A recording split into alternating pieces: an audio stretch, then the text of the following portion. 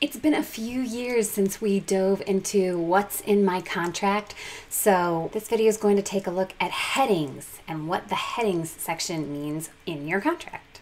I'm deciphering common contract terms. By the end of this video, you will understand what the headings section is and what the heck it means. I'm Maria Spear-Allis, lawyer for content creators, and this is the Spear IP Show.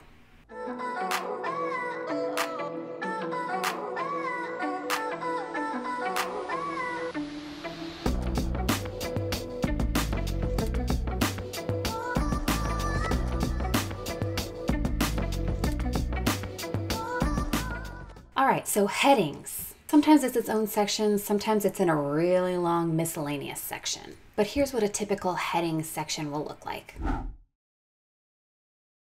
And here's what it means. It basically means that that caption, that underlined part, sometimes it's capitalized completely, sometimes it's bolded, that word or that partial sentence that's before the rest of the paragraph starts, that's called a heading.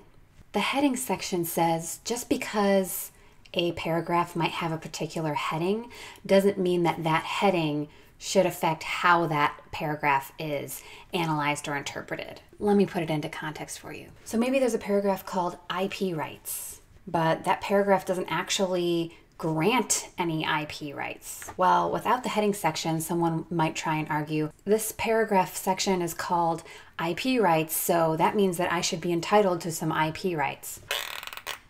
No. The heading section basically says, no. You can't use the heading to affect what that paragraph means. You need to actually read the paragraph. It's a little bit commonsensical, isn't it? But there you go. That's what the heading section in a contract means.